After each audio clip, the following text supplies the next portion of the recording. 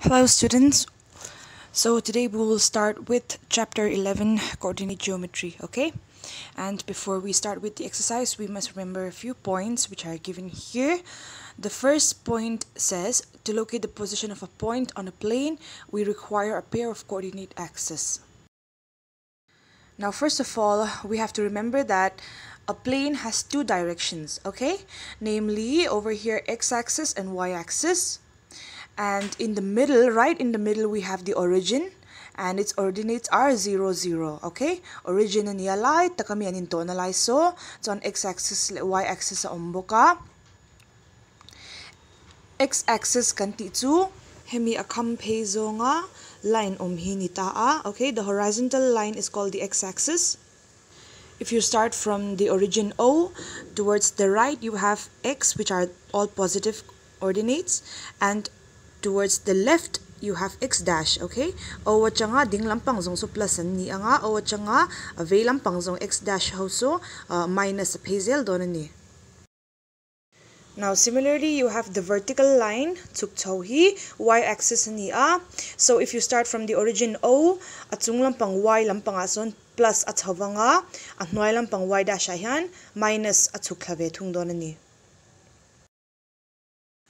So as you can see here, the two axes divides the plane into 4 segments, which are quadrant 1, 2, 3, and 4. Okay? And it goes in anti-clockwise motion. Now, point reng plane a namun kansoy don swan coordinates mangin kansoy trina. Okay? Now, if you see what I've pointed here, bracket chunga sa mi minus so coordinate te kanzia landana niya. Okay, bracket chunga zel kanzia ka. Now we have two coordinates which are called x coordinate and y coordinate. The x coordinate is also known as abscissa, and the y coordinate is also known as ordinate. Okay, now ka point ka hemi y-axis atuk tau line na tranga ahlat zong soy fia tu kachu x coordinate emo abscissa anitani. Okay, just like that, he kampe x axis atranga ka point hlat zong soy fia tu kachu y coordinate emo ordinate anti zo khanile thungtani chu. Okay, chuanin hemi abscissa le ordinate te hi x le y ang tepan kan ziak thina point hian coordinate te kan shet lo chuanin bracket chunga x comma y kan timai zelani chuwangin x coordinate emo abscissa kan ti kha y khami chuk chho line atanga ahlat zong ani si chuan point reng hi y a tak ava om chuan y atang khan khoya ma akal son lo ti na ni don ta a chuwangin a x coordinate emo abscissa khami bracket chunga amma sa zo kha 0 ani turani y a om chuan. Okay, chutiang cha chuan y coordinate emo ordinate kan ti hi hemi x line ap khampe atanga ahlat zong soitu ani awangin point reng hi hemi a khampe line x sa tak hian ava om chuan a y coordinate zok khami anung zok mo ordinate kan ti zok kha 0 ani ve thung don ni. Okay, please don't mix it up. Okay,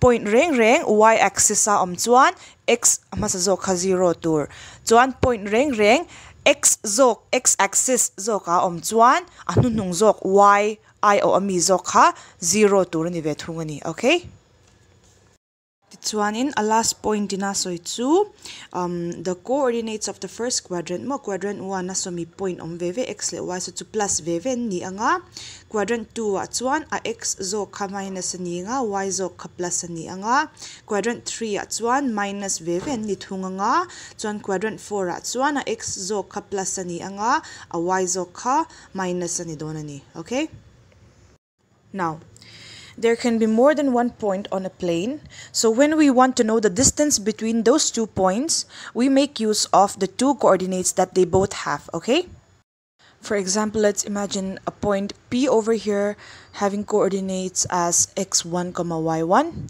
and another point Q over here with coordinates x2, y2. Okay, and we're going to find out the distance between these 2 points using the distance formula. Okay, now distance formula says if P and Q are 2 points having coordinates x1, y1 and x2, y2 respectively, then the distance between them can be found out using this formula: square root of x2 minus x1 whole square plus y2 minus y1 whole square units. Okay, and over here in the remarks we get that you can also write x2 minus x1 and y2 minus y1 as y1 minus y2 and x1 minus x2, because you will get the same answer. Alright.